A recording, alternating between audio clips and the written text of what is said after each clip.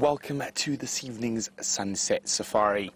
We are here at the Buffalo's Hook waterhole. My name is Brent and I have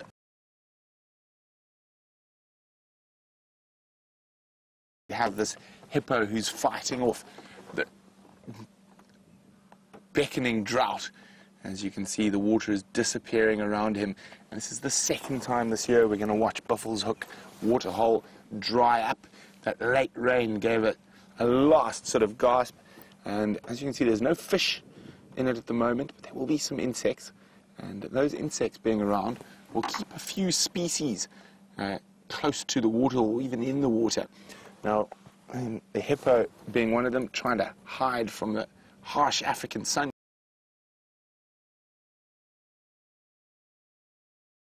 Felt of South Africa. And we notice as we come out across the mud, there's lots of what look to be animal footprints. And indeed they are, but they are not made by a mammal. Let me get Dave to zoom in. Yeah, lots of footprints. And the big ones, the majority of them, are made by the two Egyptian geese that are on the other bank of the dam. There they are, a pair of Egyptian geese. Of course, those are not the only residents at the Buffalo's Hook waterhole at the moment. There's another pair of little three-banded plovers, gorgeous little birds, also associated with water. You see them there, Dave? The little guys.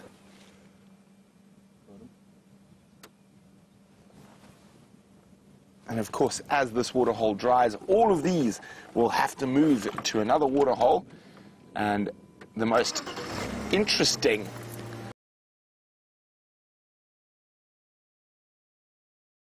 might even find them when this really gets dry moving is the hinged terrapins.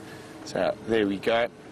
So as soon as this dries, the closest water to here is to the north, but they might even make the long walk to the Djuma Pan and go join all their terrapin brethren there.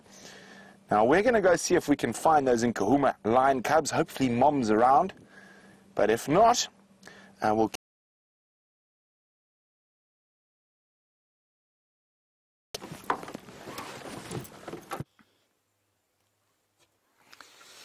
Good afternoon, everybody, and welcome to this end of the Sunset Safari. Now, I know that you've spent all morning with these cubs, but I was so jealous that I thought I'd come into this area and see if we could find them again. Gendre, of course, he's on camera today. He's very depressed that he has to spend another 3 hours with these leopard cubs. But, Gendre, do you think you'll cope? He doesn't think he'll cope. We don't care, of course. We're going to try and spend as long as we can with these little cubs and see if Mum doesn't come back to who's gone off hunting. She's left them here now for close on 2 days. Now, that's not unusual when they get to this age, and they'll start to make very small kills for themselves. And in fact, I think they were seen chasing francolins earlier today. So they are sort of, their cattish instincts are starting to kick in. Now, the leopard you're looking at now, as far as I can tell, is the female, whose name is Shongile now, not Charlotte anymore. You can, of course, call her Charlotte Shongile if you want to. Particular, there's one bird I can't identify, and there, Gendre, if you look up, the batises have just come in to start shouting at them. I don't know if you can see in the bush just above and to the right. You might be unsighted by the scraggly tree in front. You got him there. Yeah, so those are the chin spot batises, and they're going tip, tip, tip, tip, tip, tip, tip, tip, tip, tip, tip, tip. And is hunting over there. Now, we're as live as Brent is, so please ask us questions. Hashtag Safari Live questions at wildearth.tv if you'd like to ask us anything about what we're seeing here today. That is not Charlotte. Shongile, sorry. Or is it? Yes, it is. It is. Anyway, they're very sweet little cubbies here, and I think we're going to spend as long as we can, even if they are relatively flat cat, as they say, because we don't know we're in the south, and that will be that for the next little while. And Lisa, I agree with you. You say you can't believe how big they're getting. They are getting quite big. They're about the size now as I look there, of a, well, what kind of dog breed would you say, Gendre? Sort of, are much larger than a poodle. And indeed they would swallow that lamentable breed, the Pekingese, with great ease.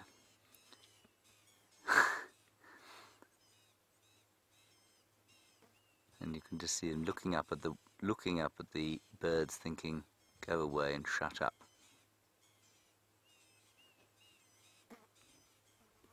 Available to them in case some other predator comes knocking along here.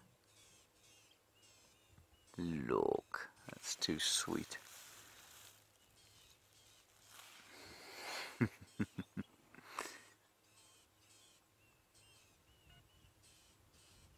Isn't that great?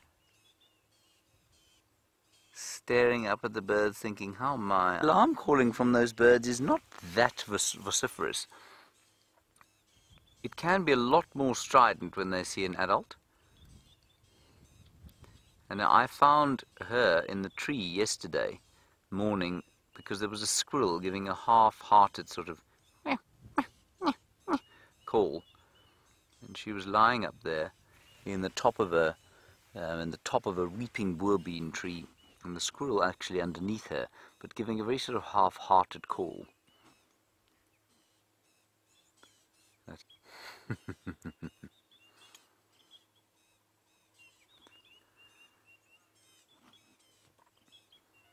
Oh, just perfect.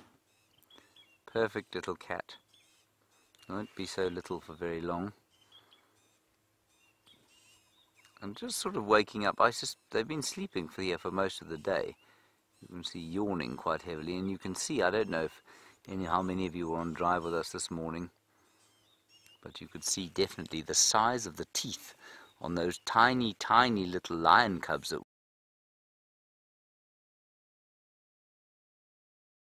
compared with the 6-month-old or 5.5-month-old teeth on this leopard. Well, there's really no comparison. They've already started to get their adult teeth as far as I'm aware.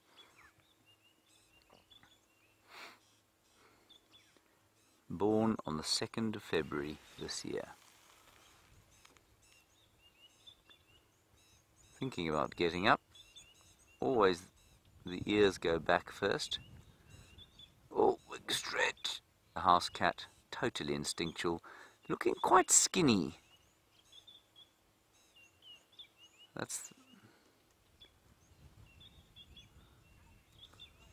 I think I'm talking nonsense.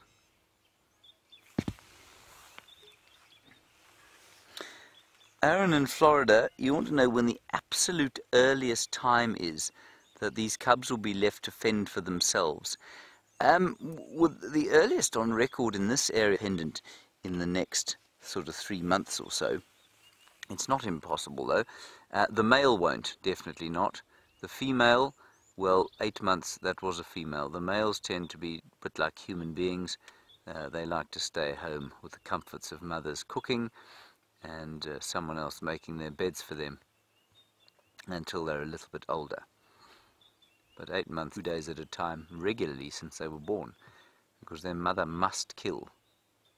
She must kill to feed them.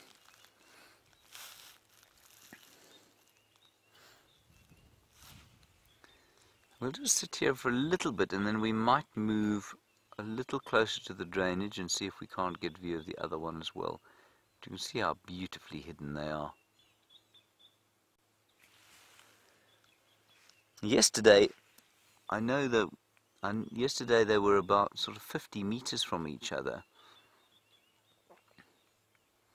Hello Cindy in Tennessee, you want to know the spot patterns of these two leopards? Well, the male is 3-3 and the female is 4-3, and I'm just a little bit suspicious that this isn't actually the male. I couldn't see the spot pattern exactly on his right, our left-hand side. But the eyes looked very Georgish, at least slightly over that way. And see if you can't get a slightly better picture. So 3-3 and 4-3. The mother is 3-4, so that's 3 spots on her right and 4 on her left. their father, if he is Tingana, and I think he probably is. How's that, Jandri? Any good? Their father is 5'5". You see him there? Forward, back. Is that fine? And oh dear. There we go. Andre Soup. No, that is her. Can you see that single spot on the top there? That indicates that it's her. Well, she's really hiding that part of her face if it is her. I think it is. There we go. I'm pretty sure that's the female. Where the male's gone, he may have gone off to climb a tree, he may have gone off to find some more shade.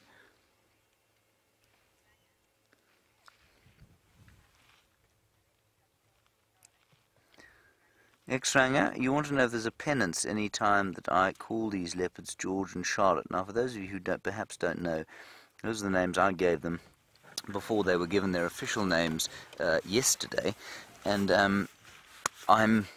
I'm struggling to come to terms with the new Lance X-Ranger every time I call them George and Charlotte. No, there isn't. No. Thankfully not, because it's going to be difficult. I said last night that we should probably give them two names. You know, it could be George Hosanna and Charlotte Shongile, and I thought that was quite a good idea. Brent Leo Smith's brain exploded in his head when I suggested that to him. And when I suggested calling Karula Elizabeth, he dropped dead. So we had to bury him outside the camp. Anyway, that's the story there. What I wanted to get a view of what I think is the male. It's suddenly got quite a lot warmer after the wind here, hasn't it, Jandri? It's supposed to be about 22 degrees Celsius. It's about 74 Fahrenheit, if I'm not completely wrong. 71 Fahrenheit, sorry. 72? No, I've got it wrong. 72. Thank you, Kirsten. I need to get shirty.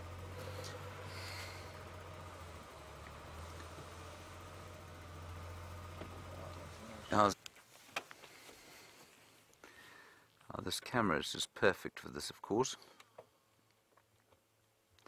Yet again, the right side of her face is hidden. Can you see it? No. So you can see the three spots there. And Brent Leo Smith has got some very, very fine news for you. So go across and see from him. So we're not going to stay very long, but just look at that.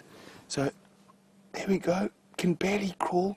Now as the day has gone on, the sun has changed. Oh, look, growling at its sibling. The sun has moved, so they're going to crawl deeper into the shade. It's going to get hot there.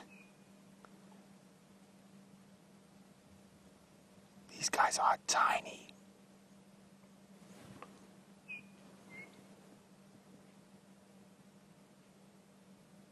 So their eyes are only here, trying to snuggle up, get out of the sun.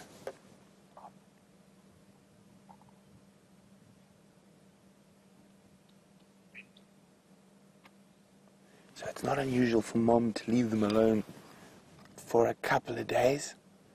Normally at this age, not more than 2 days. And I think she was here yesterday.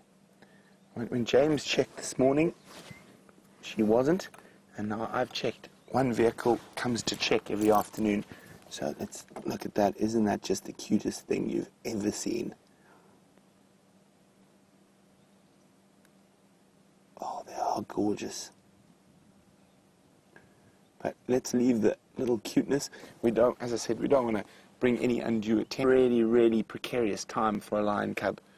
A passing mongoose could even manhandle them. So we're going to go back to James and the leopard cubs, and we're going to leave the little Nkahumas to wait for their mom to return.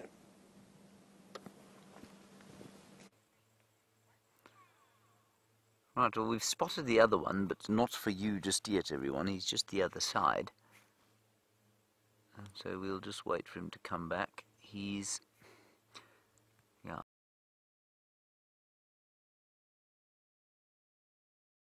Help Gendre to get them both in shot view. If I was on camera, all you'd have is a blurry kind of rendition of brown bush. You know, I can just see him with the binoculars. I can see his spots the other side of the termite mound. As they get a little bit more active and then go to sleep again. I'm fascinated to know where their mother is. They're pretty good at getting out of the way of predators, and they don't suckle anymore, so she can't actually help them unless she kills something. So I suspect she will stay away from them for as long as it takes for her to kill. If she's in the vicinity hunting, well then she might pop past, but otherwise I think she's going to stay away. And at the moment, don't look like she's coming close.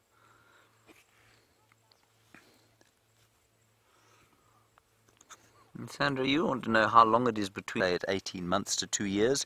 She'll come into estrus probably a few months after that. Let's say, perish the thought that George, Hosanna met that really wasn't intentional. Let's say the male meets his end rather early and the female goes independent at 8 months. She'll come into estrus sort of 3 months after that. So it really does depend when they kind of leave home. As to when she will come into estrus again. I'm going to sneak slightly forward, Jean-Marie, and I'll just get you a picture of the other one. Between the two there, between the two termite mound peaks, straight through there. And you see what I mean?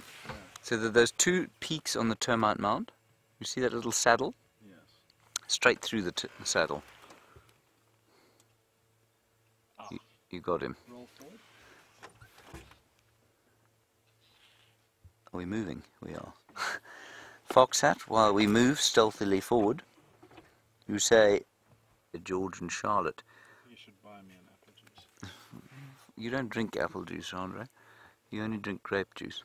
Right, grape juice then. Foxhat, I disagree with you. I think it would be a very poor drinking game, largely because, well, I think I'd be ill if I drank that much apple juice.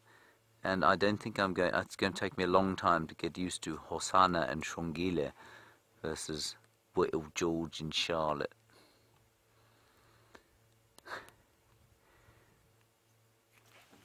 I better turn up the game drive radio. I think there's some people getting mobile now.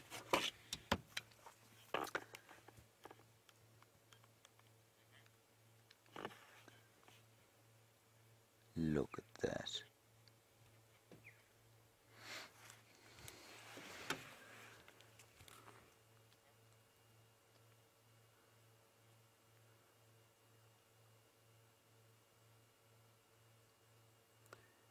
What an afternoon, and just so quiet, very peacefully. We'll go back 1 meter to the other one. We might leave them just now, everybody, but I'm quite happy to just spend a bit longer here. Say when? You're getting old. She's still there. Stations, these 2 young leopards are still on site. The southern side of the drainage line, visible from the road, probably 1 out of 5. Slightly forward, James.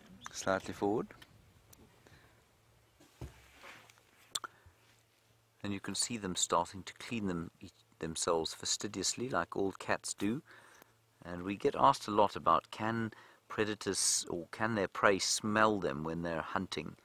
Are they able to kind of sneak through the bush, and do they use the wind? I think one of the major reasons that cats clean themselves as fastidiously as they do is to try and avoid their prey smelling them when they're on the hunt. And it is my postulation that the wind quite possibly doesn't play much of a role when they're hunting. But I'm not sure if that is true.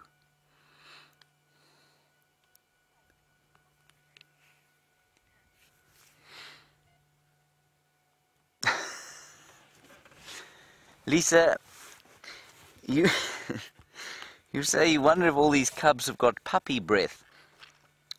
Genre, do you know what puppy breath is? It smells like you. It smells like me, does it? Okay. Really sure what you mean, but I imagine they probably do until they started eating meat. Now their breath will be fairly rancid, I imagine, with some pieces of rotting flesh in between their little carnassial teeth. So they probably did when they were suckling. But now that they're not suckling and they are purely carnivorous, I suspect that their puppy breath has disappeared.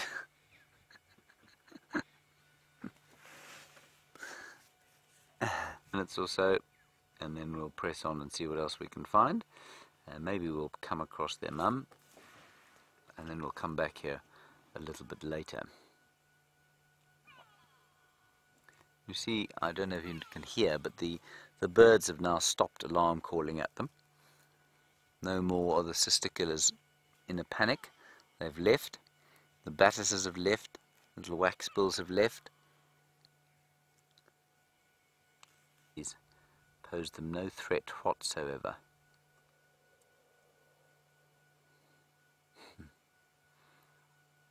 Just wonderful. And thank you very much, all of you, for your screenshots of these cubs. Wonderful that you can take better photographs than I can from where you're sitting. Despite the fact that I'm so close to them, I'm still unable to take a decent photograph today. Far away from us, and right at the end of this very long lens.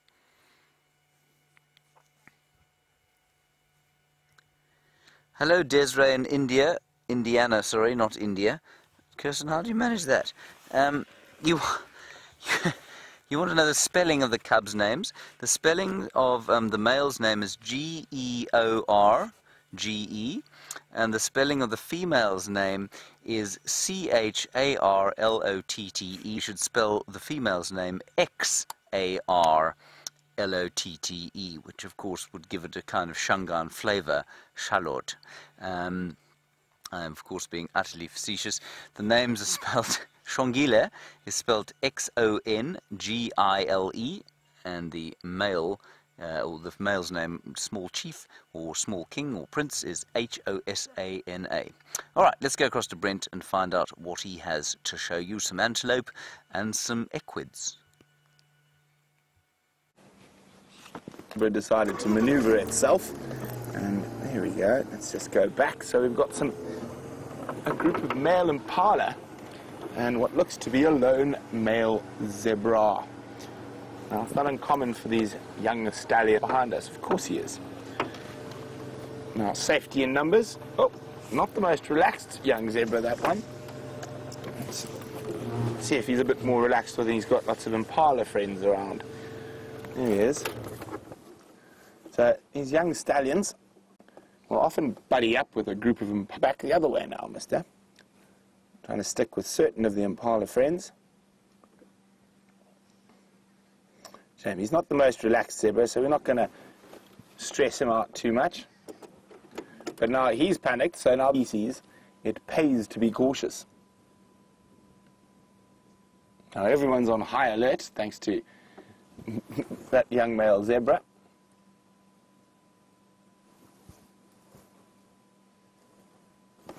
Now we're going to continue on. We're on the last one that was active. We're going to go see if there's any sign of activity there. I've checked the Vubel Road. I've checked the Aubrey's Road den, so Gallagher is the last one to check. It's not impossible. There is another den I know about, but it's right in the center of those little river systems, and really there. I've got a feeling they're a bit further to the west. We might have a quick squeeze around that area as well.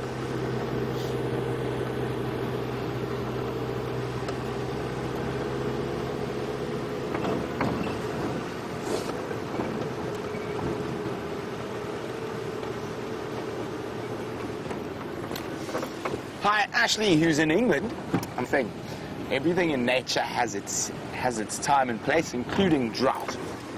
Now, we as humans seem to think this is a very big, sort of huge catastrophe, But Africa and the rest, or the world, has seen numerous droughts far worse than this in its history. Now, your herbivores, so your grass and leaf eaters, are going to have a bit of a tough time of it. But to the left generally hold the strongest genetic code possible. So the most immune to disease, the most hardy, the most resilient, and that is always good to start the next breeding stock. A really good example of this is buffalo. The last major drought like this was in 92, 93 in the Kruger, and the Kruger went from around 30,000 buffalo to around 10,000 buffalo. And that really strong genetic stock of 10,000 buffalo had the meta population will be better off after it. So it is quite a sad thing to see animals struggling, but it isn't always the worst thing. But we can discuss a bit more about the drought. Let's go back to James. Everybody, Jean-Andre says he desperately wants screenshots of this. This is a very, very cute shot indeed. Very sweet with the little paws on top of the termite mound there. The other one I can just see a couple of spots breathing heavily, fast asleep.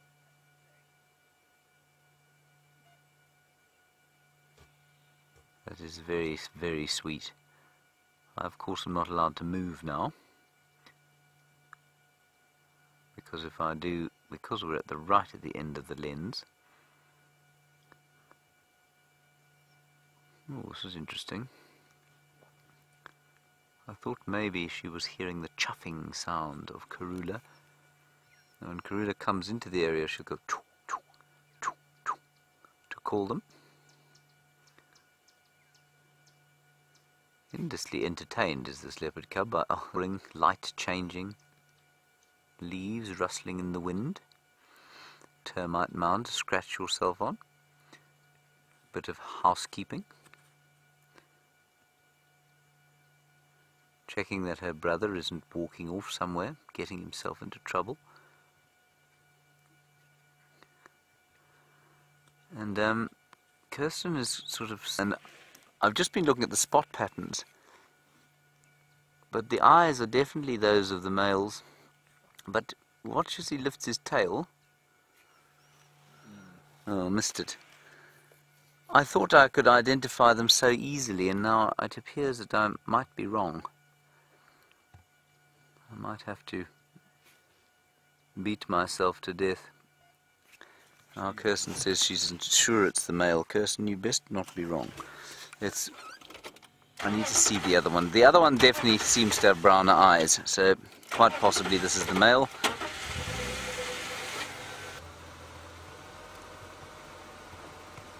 Oh, sitting up. You see that, Jean-Andre?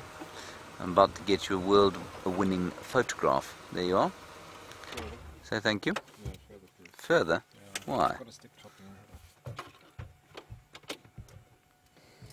You still got a stick chopping your head off.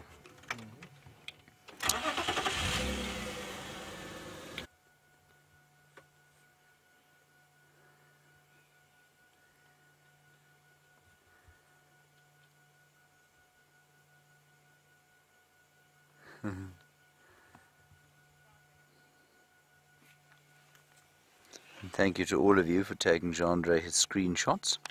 He's very pleased, aren't you, Jean-Andre? Quite so. Most grateful.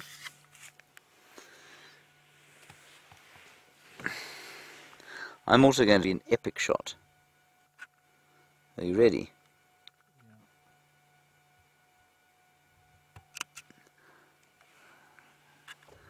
Yeah. Oh, I got her bottom. Or his bottom, whichever it is. Did you see something under the tail there? He's stalking something. It's the eyes. It is the eyes rather, isn't it? Yeah. Pattern slightly wrong as well. He might also be 4-3. Look at him, tensing. Oh, he's tensing on because his sister has got up. He's stalking her. There she comes. You see her there, Jean-Andre? There we are.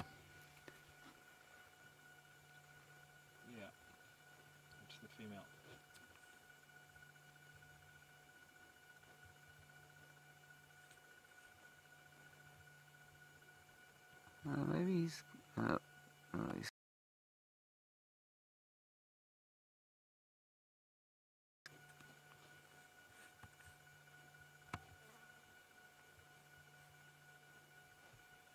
and lying down behind the termite mound.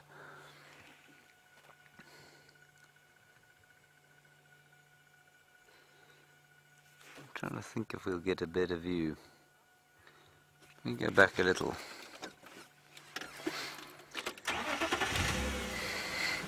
Rocky Night, nice one from you about naming, and I mean, of course, this is a debate you'll have for years to come. Right? It's simply, Jean-Marie, I can't see whether you've got a shot or not.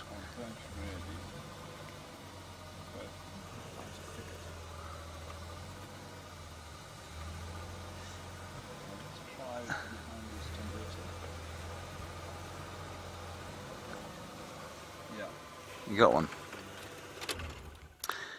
Rocky Night, the reason is that we see the leopards, we do give the lions, territories are much larger, and so we don't quite have the same relationship with them that we do with the leopards. The leopards are also solitary, which means they're slightly easier to identify.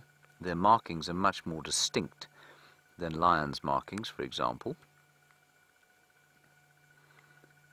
And that's basically why. But I mean, the new leopard, the lion cubs, I've named Jerry, Louise, and Kirsty, because I think there's one male and two females.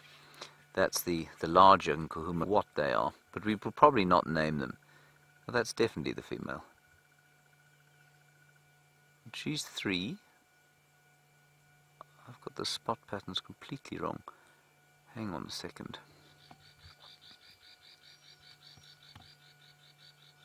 There's an alarm calling bird. Maybe Mum's coming back. Every time I hear a really strident alarm call, I think maybe Mum is returning.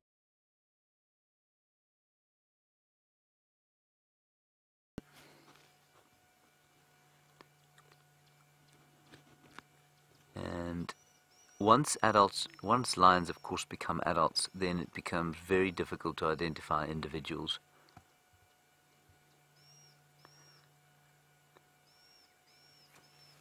You can do it from the individual whisker spots, but then you need a real proper picture of them.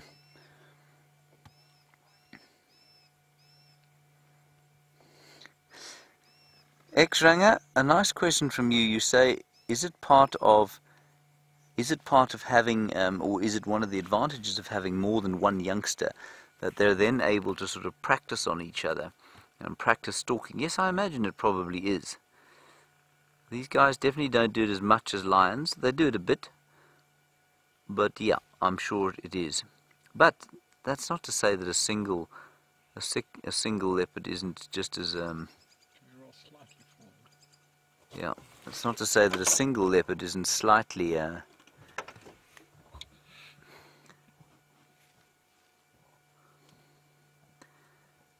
sorry about that, everyone.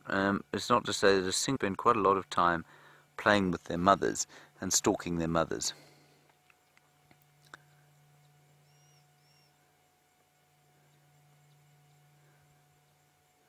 Now I've got this really arse-about face here. That looks 3-3 to me. He is now disappearing through the bushes.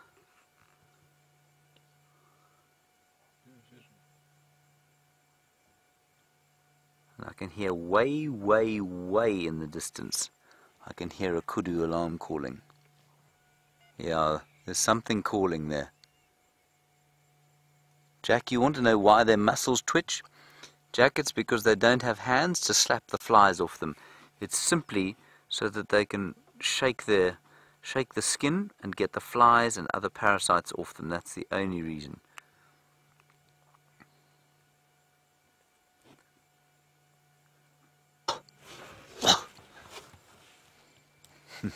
They've just looked up, Chandra,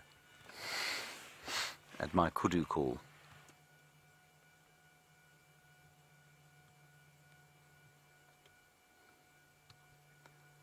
Yeah, still the kudu are calling in the distance. Sounds like in the Mulwati drainage line. So maybe Maybe Karula is on her way back.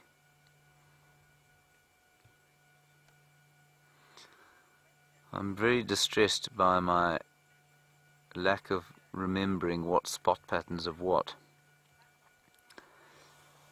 Hello, Fluff the Rosy Kitty. You're obviously a new viewer and you say, is this a cheetah? Fluff, this is no cheetah.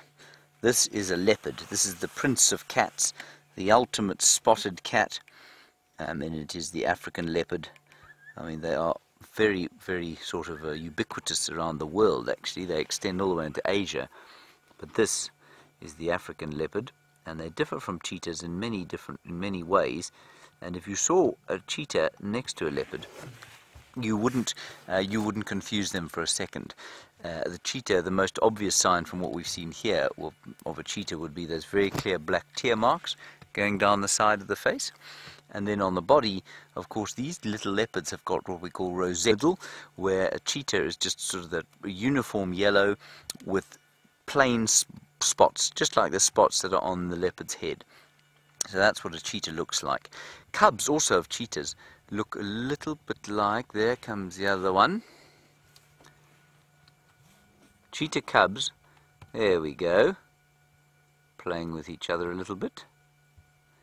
Cheetah cubs have got a white mantle, so a big white sort of flash of leopard cubs.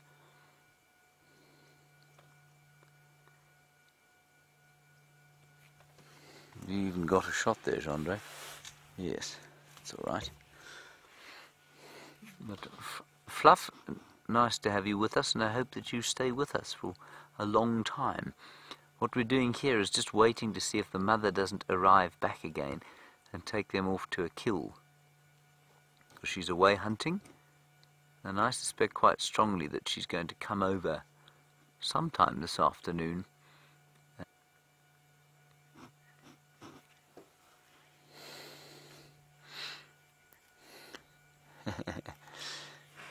Alice, what a great question. Gendre, I'm going to go back slightly, see if you don't get a better shot. Why don't you leave the camera on them and then we can see.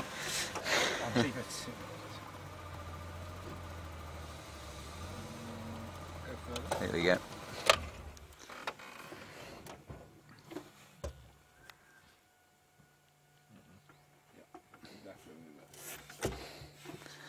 Alice, you're in Ohio and you say, why do we name the leopards if they don't care? Well, Alice, you're absolutely right. They couldn't give a flying continental, whether we call them George, Hosanna, Beeblebrox, like George Adams might have called them, or Douglas Adams, sorry. They really couldn't care less.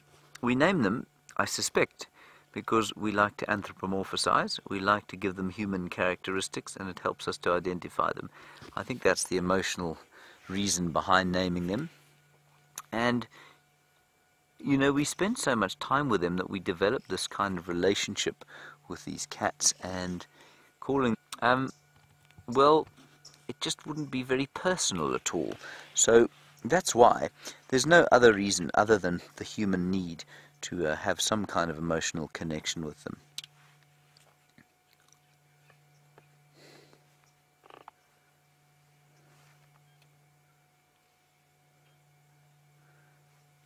Bernie, make your way. Yeah, about a 2 out of 5 visual at the moment. Drive channel, and I'm just helping a few others come into the sighting. While they are lying behind that termite mound very unkindly, let's head across to Brent and see where he is.